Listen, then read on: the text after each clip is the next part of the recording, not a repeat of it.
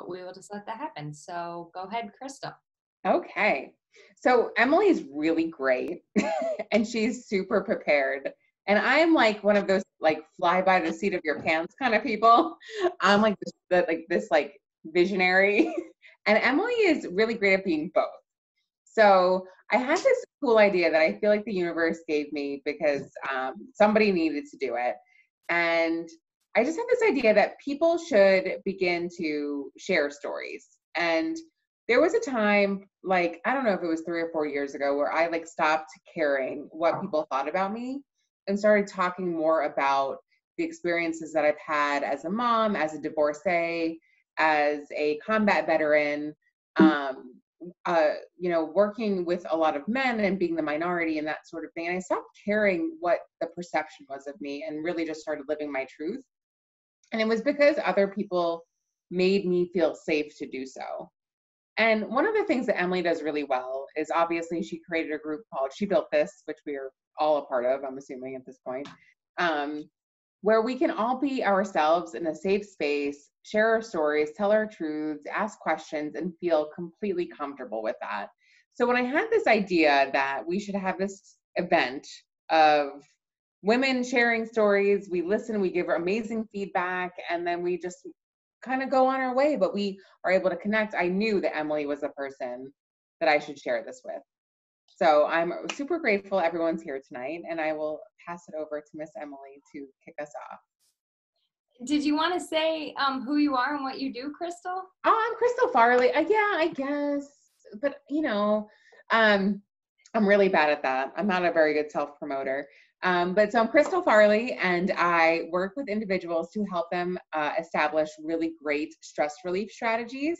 So I work with corporations at a group level, especially during this COVID time, and then individuals, specifically females who are trying to balance multiple things. So moms, career individuals, people that want to try to have all of the things, and really help them develop strategies to be better humans inside and out of the workplace. So thank you for that, Miss Emily. Awesome. You're welcome. And as Crystal said, my name is Emily Aborn, and I'm the owner of She Built This, which a lot of you are a member of. And also I do like content creation and marketing. And I'm glad you said all those nice things about me, because my mom couldn't make it tonight last minute, but she is going to be watching the replay. So there you go, Mom. All your hard work, and you got those nice accolades from Crystal. All right, so just some little housekeeping. We're gonna all keep our mics muted, except for if you are obviously the one speaking. And then for tonight's like offering each other feedback when people are telling their stories, feel free to just put things in the chat, like even as they come up for you during when someone is sharing. And then Crystal and I will read some of the comments out loud afterwards if they're pertinent. You don't feel like you have to say anything, but sometimes emotions come up and feelings come up and you want to tell somebody how great of a job they're doing. So feel free to put those in the chat. And for the people telling the stories, don't feel like you need to monitor the chat, okay? Like that doesn't need to be your concern at all. Just focus on what you already prepared to share. And yeah, that's all. So we are actually going to start with Sara James, and Crystal is going to introduce her and read her bio. I am. So thank you all, first of all of you speakers, for wanting to tell your stories. I really appreciate it. I know that this is not easy. So Sara, I give you extra credit because you are starting, you're kicking us off. So Sara James Hoag began her career in the financial services industry in 2012. She has several years of experience in human resources and is now an investment advisor representative of Primerica Advisors. Her office is in New Hampshire. However, she offers her financial wellness workshops to the greater New Hampshire and Massachusetts areas. Sara James teaches these principles in a simple and interesting way, taking the focus off of products and placing it on fundamental strategies. She enjoys teaching people how money works in their lives and aspires to be known as someone who can help people get from where they are to where they want to be financially. She lives in New Hampshire with her husband, Tracy, of 23 years, and her 4 children, Kayla, Kasey, Keegan, and Corian. Welcome, Sara. Thank you very much for that, Crystal. And thank you so much for this opportunity. This is really exciting. And I really started thinking today, well, I've been thinking about it since, like, what part of my story do I want to share, right? Like, there's just as women, right? How many things do we go through? Do we live through? Do we do? And I wanted to share, so my background, my parents are immigrants from Canada, and they came from farms. I actually added them up today, but I have 21 first cousins and over 100 second cousins. And the environment we come from, second cousins feel like first cousins. So out of all those cousins, I was the first to go, and I'm not the oldest, I'm in the middle of both sides of the family. I was the first to go to college. So I grew up in an environment where women don't work. They raise children and their wives, and that's it. And because I was raised in that environment, I have realized that at some point I internalized that I was not good enough, that I wasn't smart enough, that I wasn't pretty enough, that I wasn't good enough to be a working woman or to do something with my life other than raise kids and be a wife. And throughout that, so when I was in high school, senior year, had a boyfriend, didn't like him, and thought, well, if I break up with this guy, now what? What do I do? And I did not tell my parents. I applied I went and saw my guidance counselor. It was May of senior year. And I went and saw my guidance counselor and I said, I want to go to college. And he just kind of looked at me like, are you serious? And I'm like, yeah, what are my options? What do I do? How do I do this? How do you go to college? Because I did all the forms from my parents. French was their first language. They learned English through just moving here. They didn't know a word of English before they moved here. They moved here after they got married. That was their honeymoon.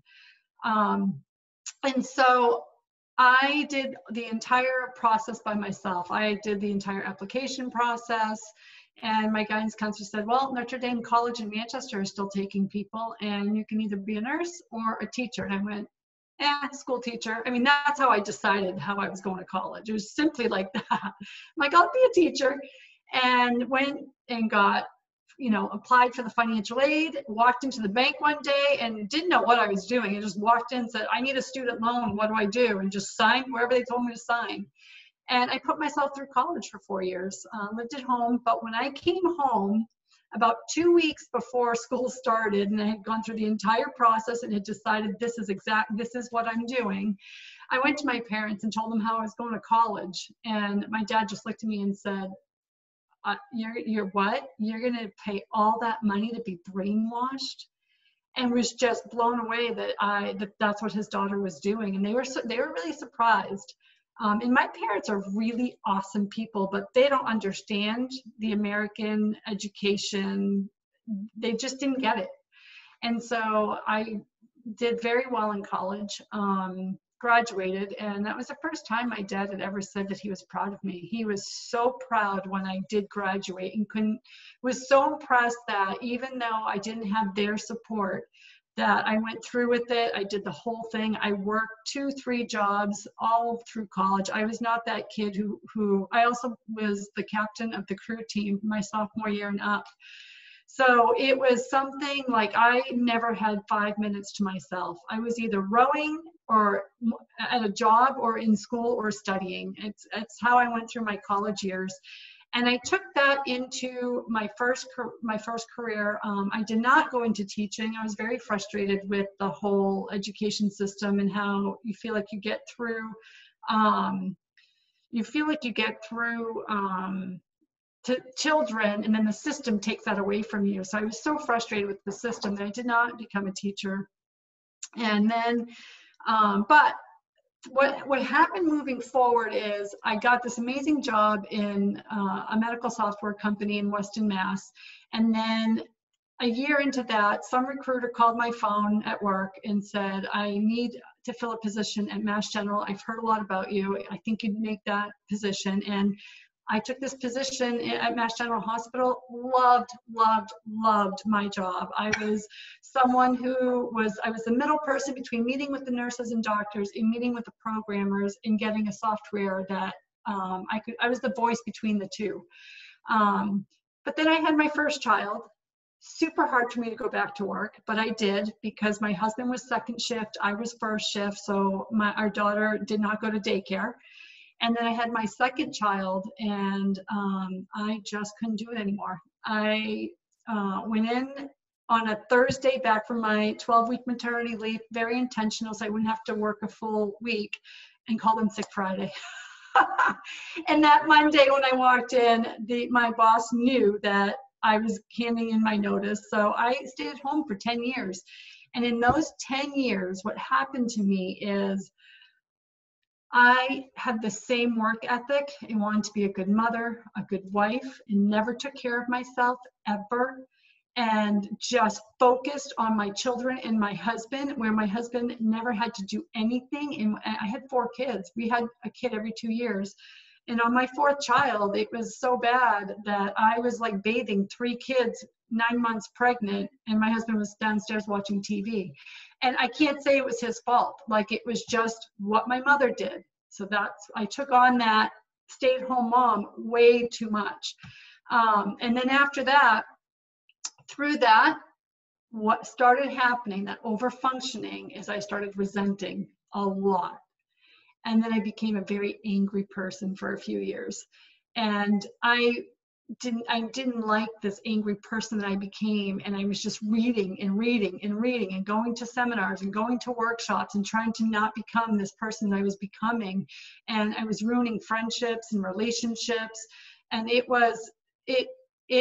took me a long time to realize that it was me, not them, right? Because it was like, I just cleaned the house, I just paid the bills, I just put the kids to bed. Why aren't you loving me and telling me I'm the most amazing person in this world? It wasn't fair to other people to do that, but I realized that I felt like I was never, ever good enough. And then I met a spiritual director who showed me how to move everything that was in my head down to my heart. And that's what I struggled with the most, is even though I was super intellectual and knew all these quotes and knew so much information, I wasn't moving it to my heart. And once I moved it to my heart, things completely turned around for me. And it's the last few years, all those relationships have been repaired and have been so strong, and life is just so amazing. So I know I think I went over, I'm trying to rush. So I'm going to end it right there. But yeah, I think it was overcoming not being good enough was my thing, was a really big part of my story. And I had to go through a lot of yucky phases and not like who I was to get to loving who I am. Thank you for listening, everyone. Yeah. Sarah James, thank you for sharing. And there's these nice little reactions we can all give to, we can all do little emojis here, like thumbs up and yeah. Sarah James, that was awesome. And some of the comments, Lisa said, you put yourself through college without any preparation, you're unstoppable. We place so many expectations and standards on ourselves, and what a gift you've also passed on to your children. And I said, which I can't remember because I can't find it. Oh, you were really working on your life from the inside out, which is so awesome. And that's like when things started to click for you. So I love it. Thank you. Thank you. All right. Kasey Mathews is second, and I'm going to introduce her. So Kasey Mathews is a book writing and transformational life coach. She's an inspirational speaker and the author of A Mom's Guide to Creating a Magical Life, 8 Practical Steps to Feel Happier, Inspired, and More Relaxed, as well as the book Preemie, Lessons in Love, Life, and Motherhood. Both books won the Mom's Choice Gold Award, and Preemie won the New Hampshire Writers Project Reader's Choice Award. She's been a featured guest on Yahoo, NBC Tonight, NHPR, Dr. Radio, and my podcast. Why isn't that on there, Kasey? Kasey strives to help others find more happiness, balance, and purpose in their lives. And she lives in New Hampshire with her husband, 2 children, and their pup, Georgie girl. Thank you. It is wonderful to see everybody. I'm just very honored to be here. I value and love the power of story so much. So I just think, Crystal, what an amazing idea that came to you, and you found just the right partner. So very well done. So I will just dive in. Thank you. And when I saw the call to contribute stories about legacy, the first thing that came to mind was the legacy of anxiety that lives in my family. So I come from a long line of anxious people, but it's more of a low level, underneath the surface kind of anxiety that most people on the outside wouldn't even recognize.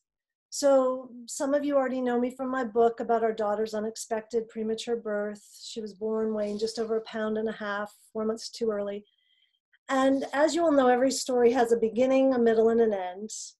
And it would make most sense that my story of anxiety began with my daughter's premature birth and the months of hospitalization that followed. But my story actually begins with my son's birth 2 years before hers. My beautiful boy, Tucker, who arrived on his due date, weighing an even 8 pounds. And when the midwife put him in my arms and I looked down into those big, newly awakened eyes, my first thought was, I have never felt this kind of love before. But immediately after that, the thought that followed was, how will I ever keep him safe? So that's where my story really begins. But the middle of this story is the next 20 years of me trying to control the world and keep my boy safe. Safe from the loss of his mom while his sister lived in the hospital for 4 months. Safe from the terrible illness that almost took his sister 2 years later. Safe from feeling like he didn't belong when we had to isolate because of his sister's vulnerable lungs. Safe from the diagnosis of learning disabilities and the academic rigors of school. Safe from injury on the sports fields and ski slopes. Safe from heartache, heartbreak, rejection, loss, grief, uncertainty, unfairness, and any other potential struggles and pain he may have possibly encountered in the world. So it may not come as a surprise to any of you, but it absolutely did to me when Tucker came home from college in the spring of his freshman year and opened up about all the struggles he was having. And I listened as he quietly and carefully shared. And when he was finished speaking, I said, everything you just described sounds like pretty severe anxiety. And he looked up at me with those same big eyes I'd fallen into the day he was born. And he said, Mom, you have no idea how bad it is. So fast forward from that moment to many months later, we're sitting together in the office of the therapist he'd been working with. The meeting had been scheduled for us to attend so he can open up and share his thoughts and plans for his future and moving forward. And it was near the end of the meeting, after he'd shared all of this, the excitement, his plans, when I finally spoke up and I shared all my own fears and uncertainties about his future. But when I finished speaking, his therapist, Jim, sat forward on his seat and he said, good, good, good. You're owning the role of your own anxiety and all it's playing in this. And I was like, wait, what? My anxiety? And, that's what I thought, but I didn't say it out loud. And I just sat there just like quietly dumbfounded. But I kept thinking, like, my anxiety, what does that have to do with anything? Like, how could that be?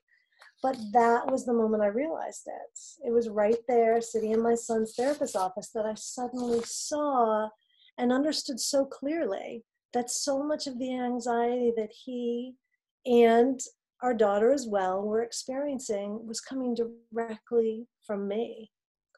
So after that session in the therapist's office, my son and I sat side by side at a local barbecue place for lunch. And I told him that I had no idea I'd been carrying all this anxiety, and more importantly, the profound effect it was having on his life. So then I watched him hesitate before he spoke, but then he said, Mom, I think you should understand then when you look at me like you don't think I can do things, or you're uncertain or afraid, it makes me feel even more so.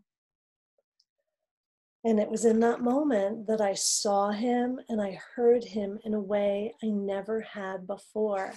And I realized it wasn't my job to keep him safe, but to teach and model for him how to be strong so he could keep himself safe. So I put my hand on his shoulder, I looked him in the eye, and I promised that from that moment forward, I was going to own my own anxiety and take care of this. And I am happy to report that is exactly what I've done. But how I managed it and overcame it and helped others to do the same is a story for another day. But like I said, every story has a beginning, a middle, and an end. And I wish I could say this is the end. But anyone who struggles with anxiety knows the work is ongoing. It's a constant challenge that requires attention and discipline. But I do hope this story ends with my kids, that this cycle of what was passed from my parents to me and their parents to them ends here. And in taking care of what I carry and taking 100% responsibility and ownership for what is mine, this unwanted, inherited story of legacy will end here.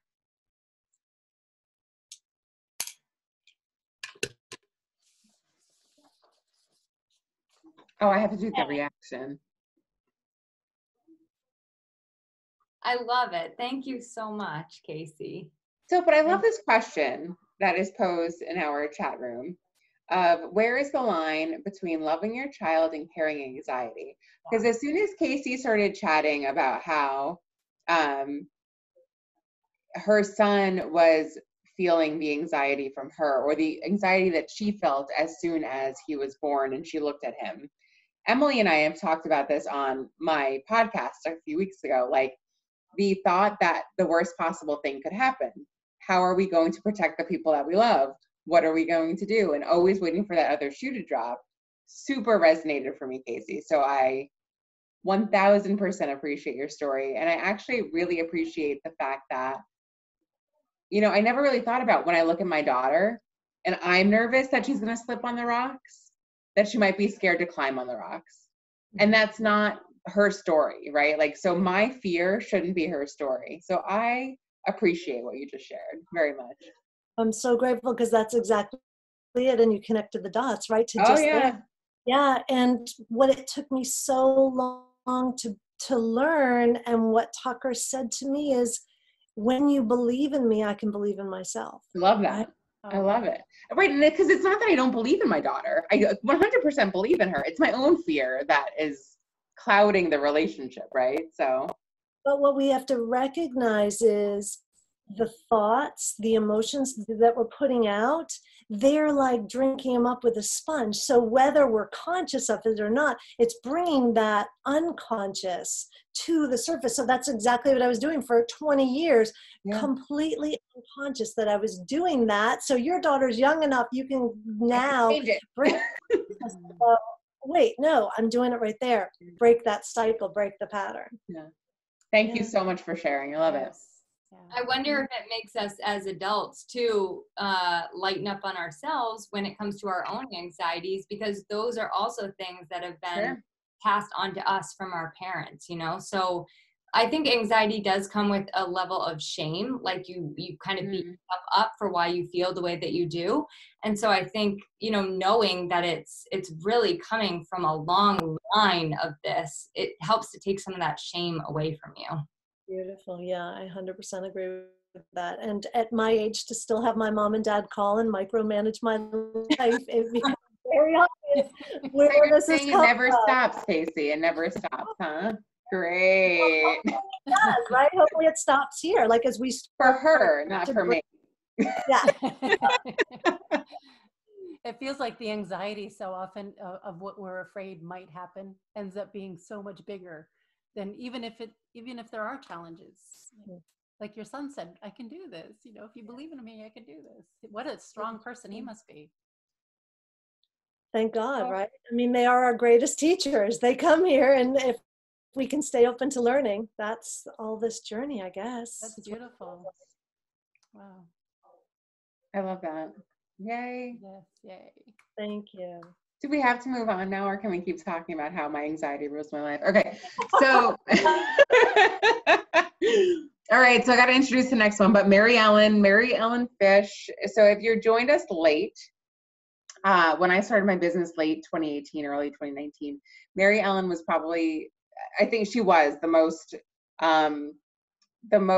charismatic person that I had met during networking, that I remember her to this day, and I speak so fondly of her. But she is going to be sharing her story, and she was born in New Mexico, which I didn't know. So there's a lot of fun facts in her bio. She and her younger sister, who I believe is on our call right now, were raised in New Hampshire by hardworking parents.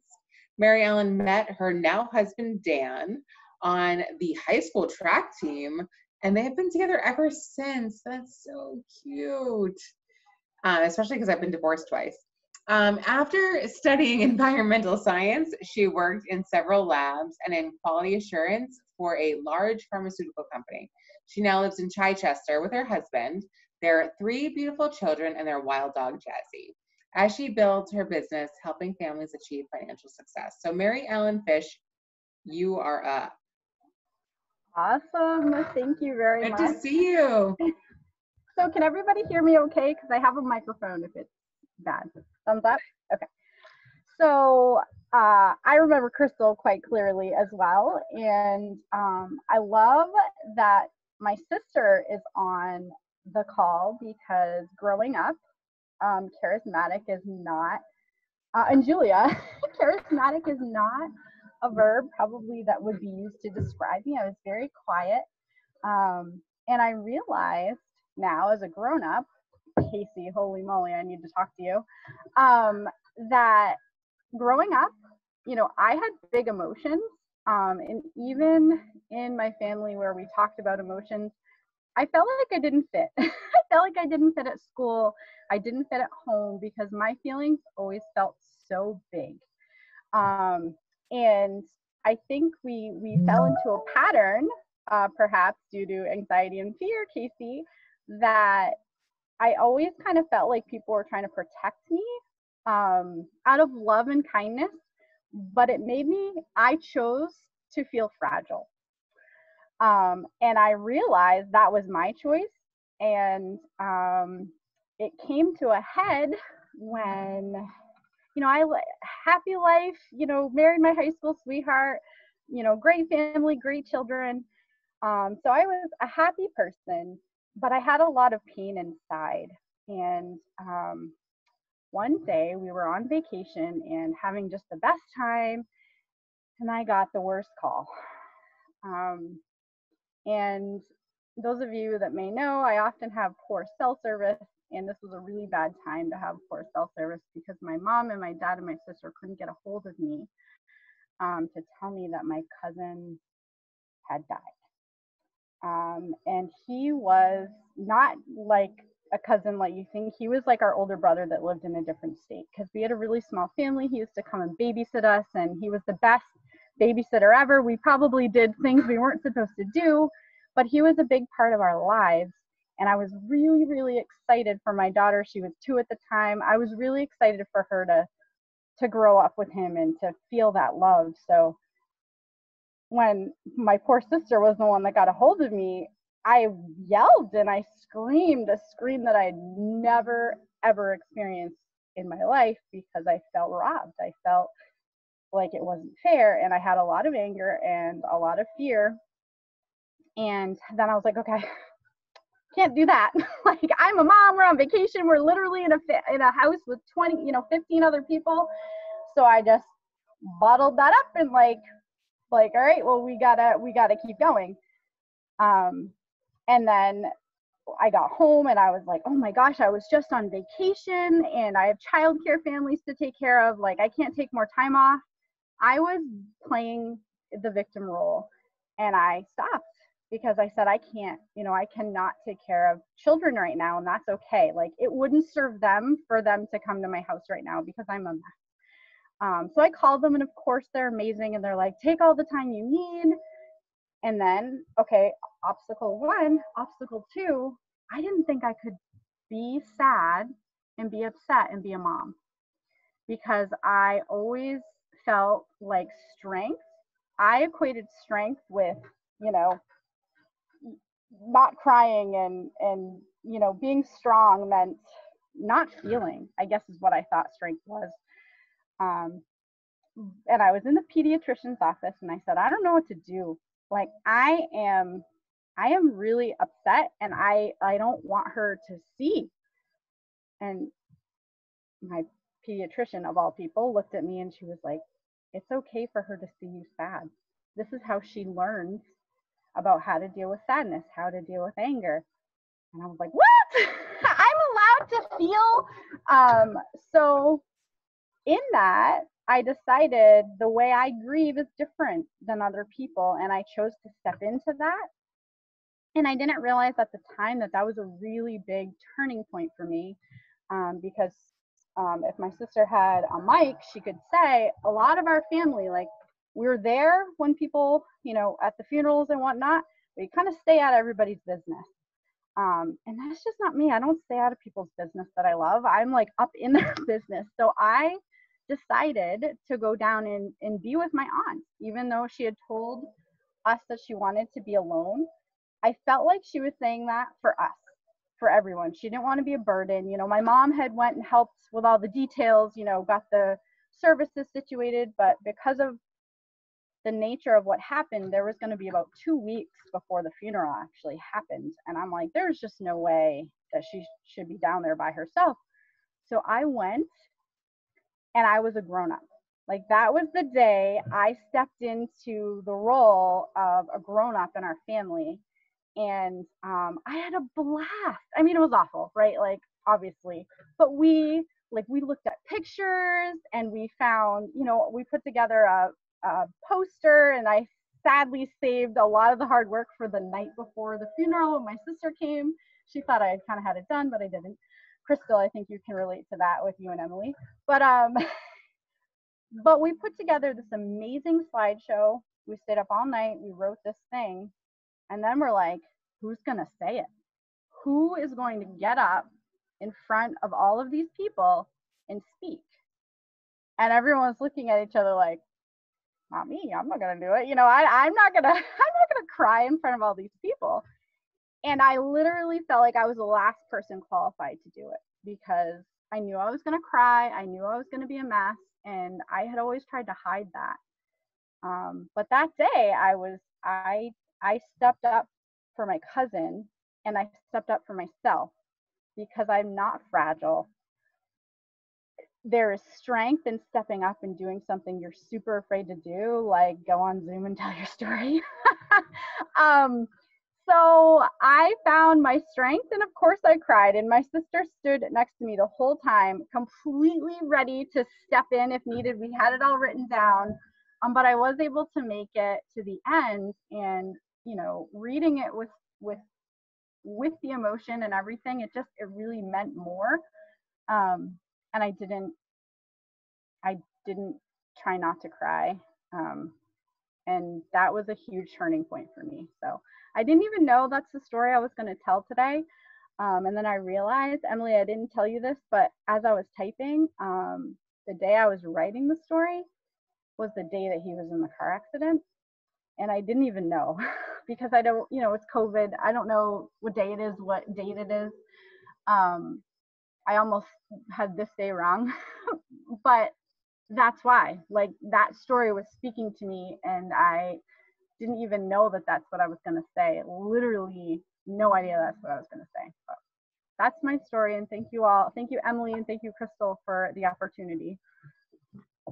Thank you, Maryellen. And I'm glad that is what you said, because it was beautiful. And Kasey said it took a long time for her to realize that in being vulnerable, we're actually showing our greatest strength. And I totally agree with that. And she also said two people said that they love the moment you can name when you became a grown-up. Even though my daughter was 2.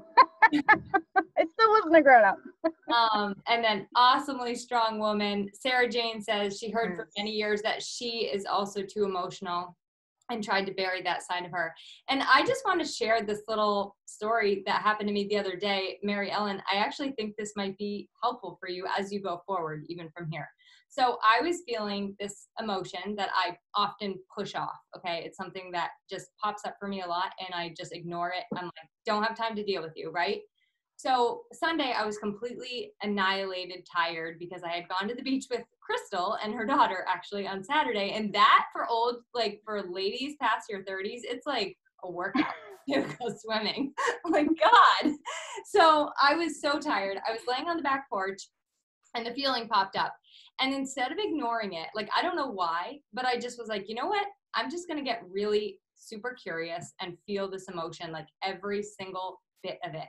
And like, I went deep, like for 10 minutes, I was like feeling this feeling. And when I stood up again, I had taken it from like probably a 10 of intensity to like a 2. So yeah. I actually think that feeling might be a big strength, not a weakness.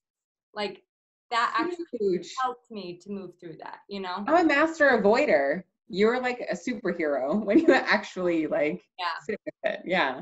Love it. There's one other thing. I want to throw in there before we move on, because there's incredible, like, I mean, I just can't wait. There's 2 more stories I really want to hear. But Maryellen, you said something like, oh, my cousin, I got this call that my cousin died, and like, he wasn't like just any old cousin. Yeah. Okay, so us females, this whole comparison thing, like, it's a bunch of crap.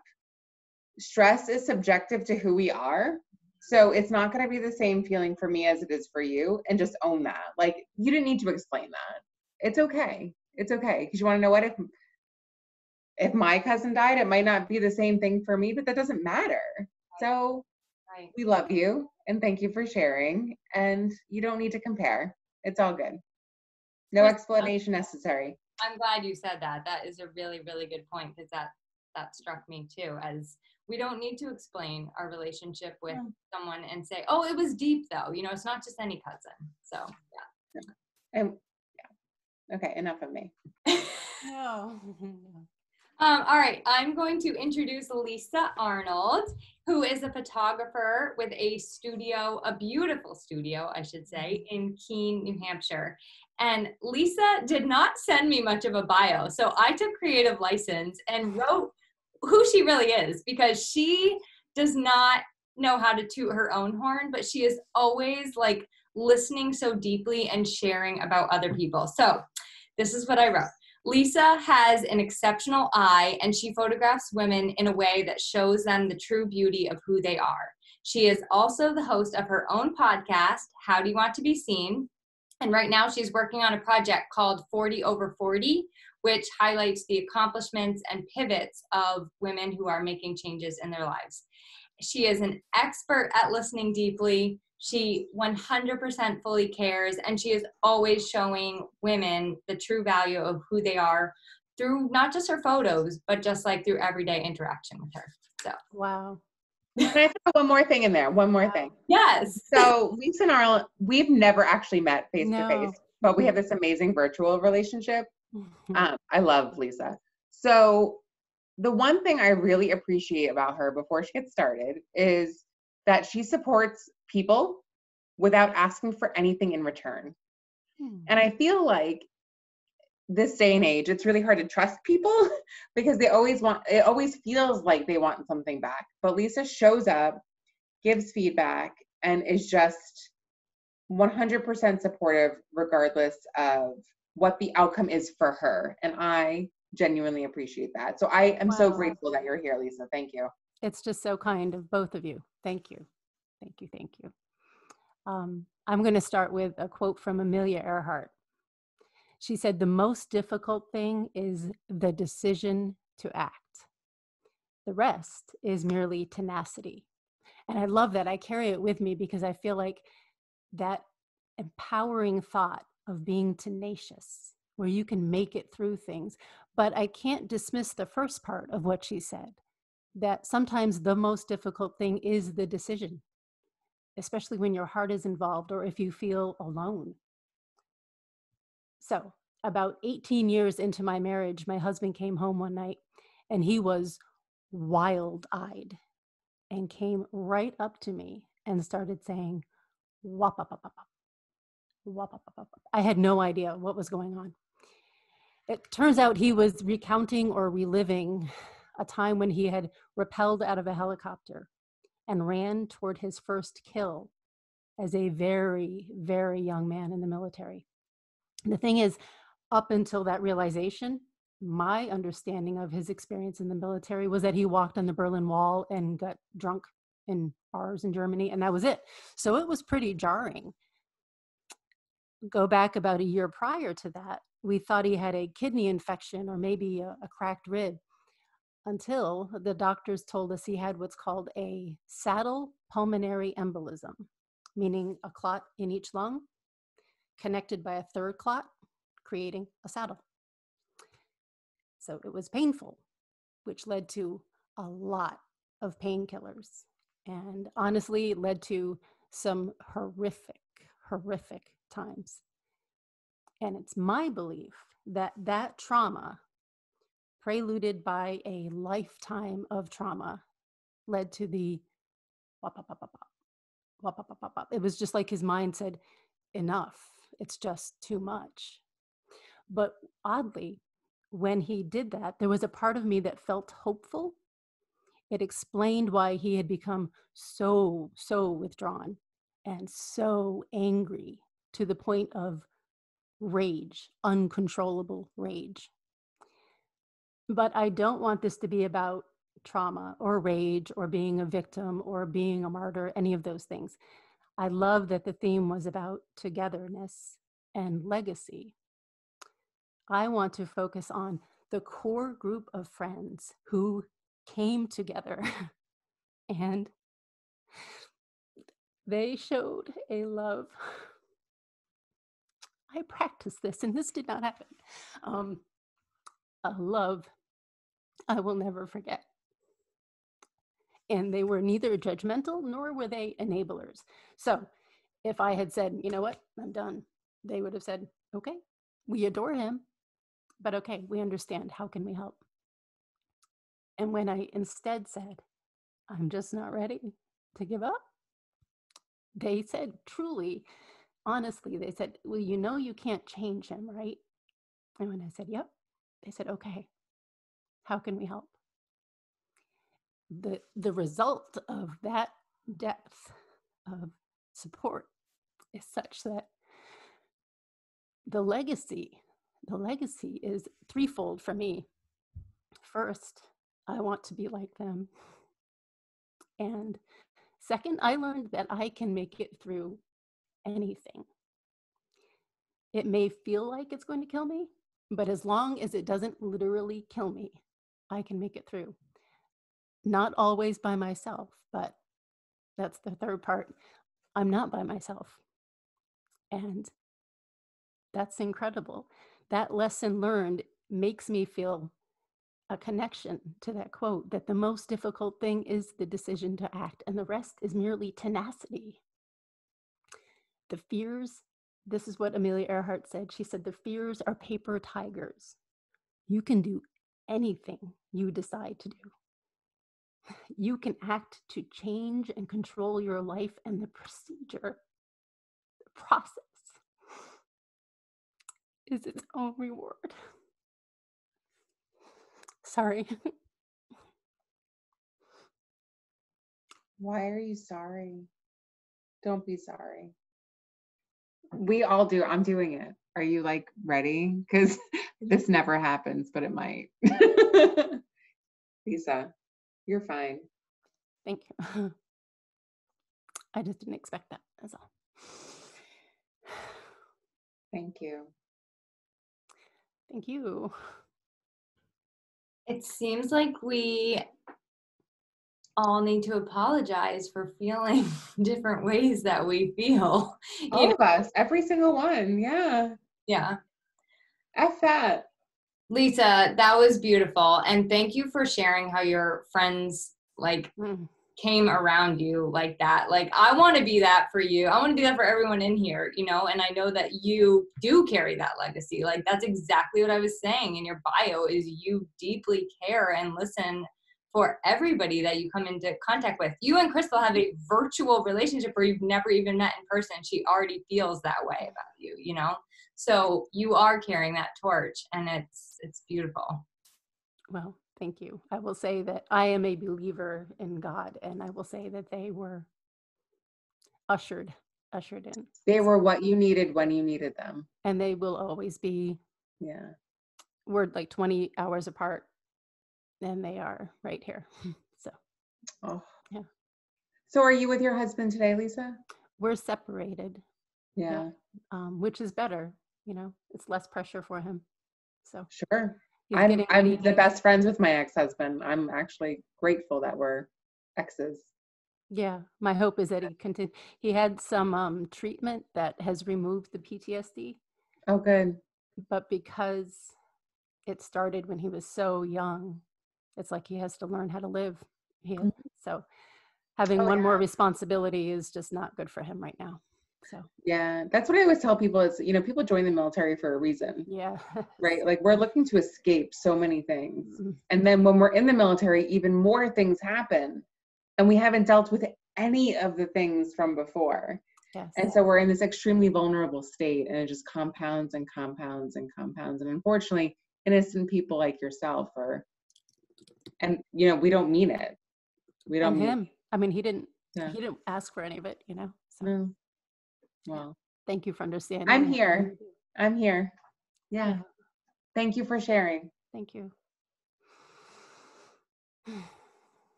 Okay. There's plenty of people that love you in the chat. I don't know if you can see all of this, but we all love you, and you're beautiful and strong.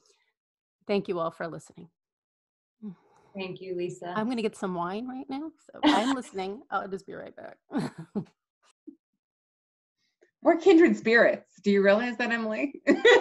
Lisa and I, we're connected. Are we ready for the next? Liz, yeah. Liz Larson. You gotta, do we have a, okay, there you are. You're dialed in. There's two of me. Okay. So I can see everybody on one. Okay, so let's look at Liz, who's not Elisabeth, because I already messed that up. So Liz Larson has been on a lifelong journey with money. There's a lot of money people. I know you said that earlier. A lot of money people. Just don't like money that much. Okay, so her work is centered around helping people untangle their relationship with money. So you're with me, girlfriend. Get clear on their goals and invest with intention. You graduated from Wellesley College like a million years ago, which I don't believe because... It's because I finally got back to the hair salon. That's why. Oh, so we're not going to tell you. Otherwise, you'd believe me. I don't believe you. With a degree in economics and a minor in English. After school, she worked as a biotechnology analyst at a technology investment bank. That's fancy. Then as an equity analyst at one of the largest hedge funds in the world, Citadel, and finally at Fidelity, both as a fixed income analyst and in marketing. She stayed with her 4 kids. You wear so many hats, I can't even keep track. Okay, so until the youngest made it to 1st grade before restating here in New Hampshire at Edward Jones, just in time to see the pandemic. Welcome to COVID, up close and personal. Welcome, Liz. We're excited to hear your story.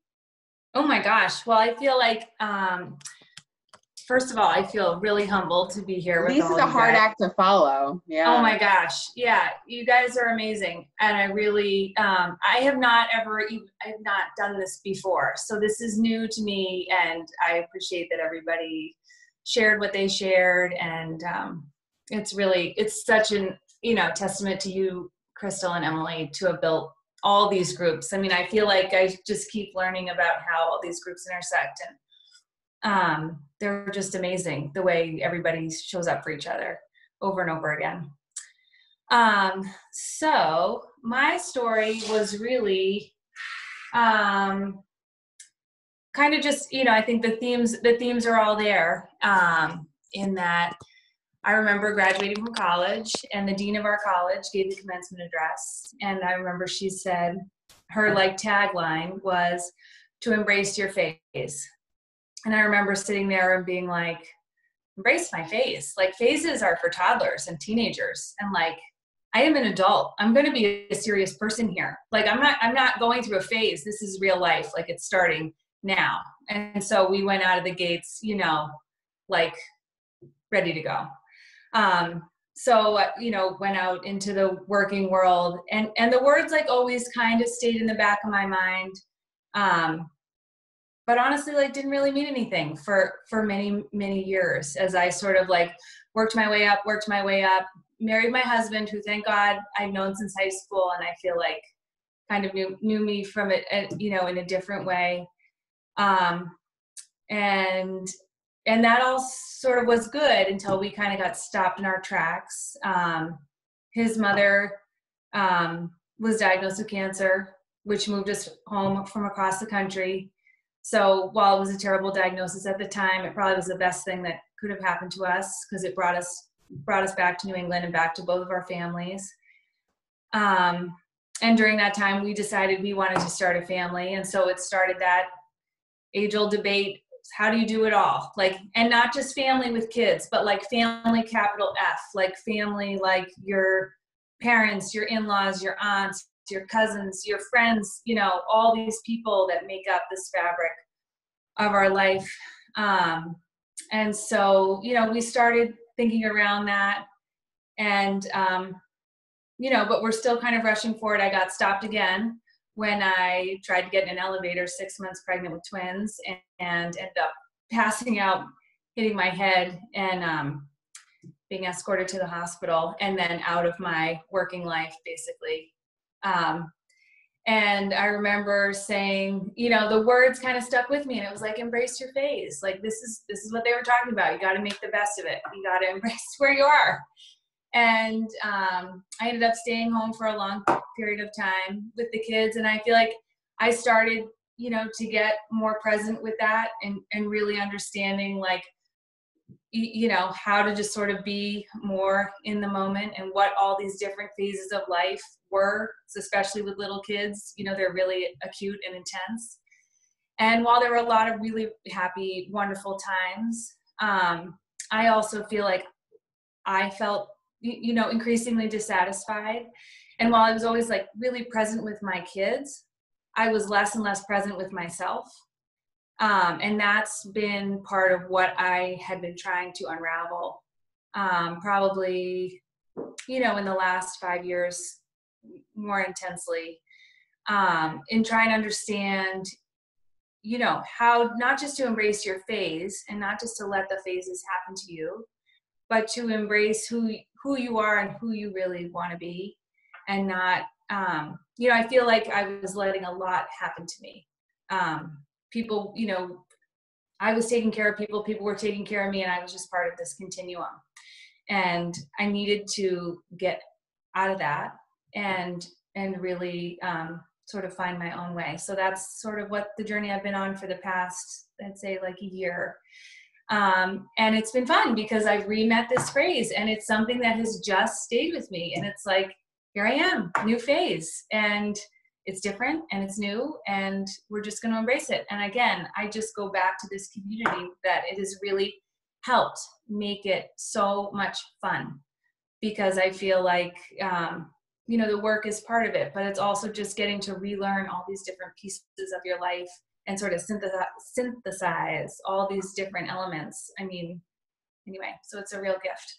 Thank you. That's a lot of adjustment. Yay, I love it. Oh my gosh. And that is such a good lesson for all of us. I think especially right now when the phase is always changing and always uncertain, like just being present and being where we are. And Liz, I'm excited for you to learn more about yourself if you've already had like such great revelations, because I'm watching these things happen for you, and it's exciting. So I'm excited for you to even get, you know, deeper into it. Thanks. Maryellen. Let me ask you a question. How do you become open to these things? How do I become open to what? Like these, like, changes in your life? A lot of times we fight them, right? So like Sorry, I'm looking at two of you. Because you're in here like 3 times now. Hold on. Sorry, I'm here. I don't know what I did. So we're faced with adversity. We need to pivot. We change things. Like, how are you open to these things? Like COVID came and you were like, ha ha ha, like here's COVID. Like no, what? No, there was no ha ha ha from me. I was mad. So no, I had been planning this for like talking about it, studying for a year.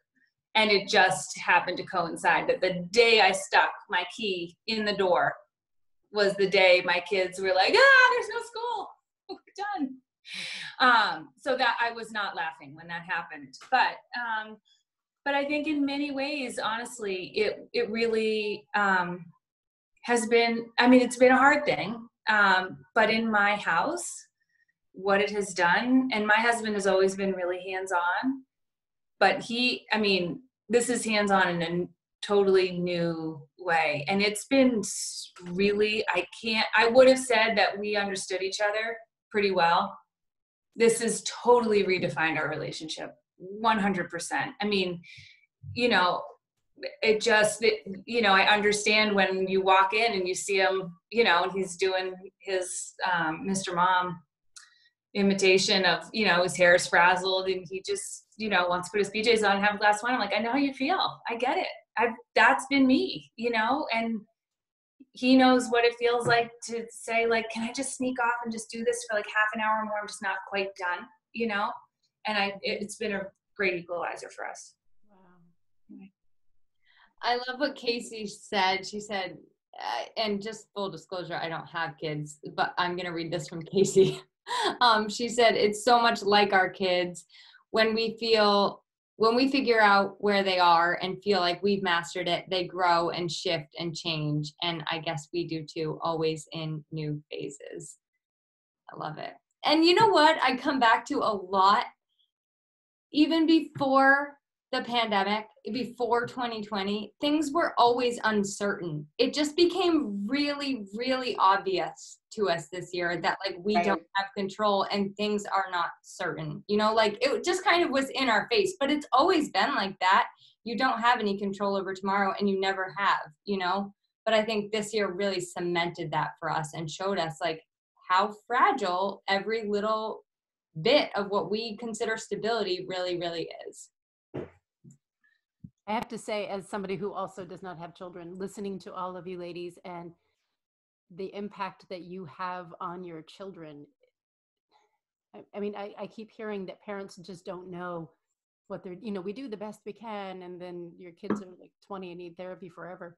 But the fact that you guys have decided, you've decided who you want to be, that alone teaches your children, it gives them permission to be whoever they want to be. And I think that is so huge, coming from a non-mom, but, I'm a daughter, so I know what it's like to have funny parents. So, yeah, it's really impressive. Yeah. I'm going to invite anyone to unmute their mic and just, say your kind of last words. I really want to thank everybody who very boldly and tremendous. Yeah. It was really beautiful. But I just want to open it up in case anybody wants to chime in and say something. And if you don't, that's okay too. Yeah, I just want to say, like, the stories that were shared tonight are so incredibly empowering. And I just think this, again, to Emily and to Crystal, that this is just something that just makes me feel so blessed and grateful that I'm not alone, right? I'm not alone. And so many things were said tonight that were just just such awesome nuggets that is like, yes, me too. Yes, me too. Yes, me too. Right. And it's so empowering. It is so empowering and it puts us in such a better place. So thank you, everyone. I'd like to say as well, I just appreciate the courage that it took to take the time to try to put into words what obviously you have felt so deeply. And during this time where we don't have as much contact as we wish, it's a wonderful time to be able to experience what you're sharing. So thank you. I'd also like to thank all of the women who shared their vulnerability, because it really is your strength. And yes, tears and of joy and tears of sadness, all of that, and 1 hour of time was just amazing. So thank you for being who you are. You are just beautiful souls, and um, I'm really honored to be here. Thank you. And thank you all for coming. This was lovely. And we will do, Crystal and I decided we're going to do one every quarter to kind of keep it like seasonal, and keep this going. So thank you. Cannot thank you enough. You guys are absolutely incredible for sharing. Yeah. And thank you for joining and listening to our audience, because that's pretty incredible too. Yeah. They'll all be speakers at some point. That. Right, Michelle? Yes. Next time. Crystal, and this idea that, you know, the people who stand up and share their story out loud and speak it out loud, it is inspiring, but all of us have a story. And when we bring it to light, it loses its power and inspires others. So whether somebody chooses or not to share it and speak it with others, even just writing it down, or even just whispering it out loud on a walk to yourself, bringing it from the depths out into the light is just such an act of taking away the power from whatever that is. So just had to add that little bit. Yeah, you're totally right though, because why do we need to be defined by that? And why do we need to hide from who we are? We don't need to. Yeah. And we can inspire other people to sort of like, you know, bust out of their shells and their cocoon and not hide anymore too. So you're right, Kasey. Thank you for that. When I saw Emily's post, it wasn't a great time that I saw it, but I said, tomorrow morning when I wake up, I'm going to write it down. That's all I committed to. I said I might not send it, but like I'm gonna write down what I would say. So thank you, Emily, you didn't even probably know me and you gave me a little push. So thank I knew you. You sent in a sign once. Another thing that I did. You sent in okay. yeah, so okay, I want to pose one challenge, not a challenge, but you know what I mean, like an emotional challenge. I want us to pay attention to when we're apologizing. Yes. Or explaining for something that we like. I want us to remember that no is an answer in and of itself. You don't need to justify it. Like there's no before, after, during. It can just be a no. I love all the facial expressions right now are like.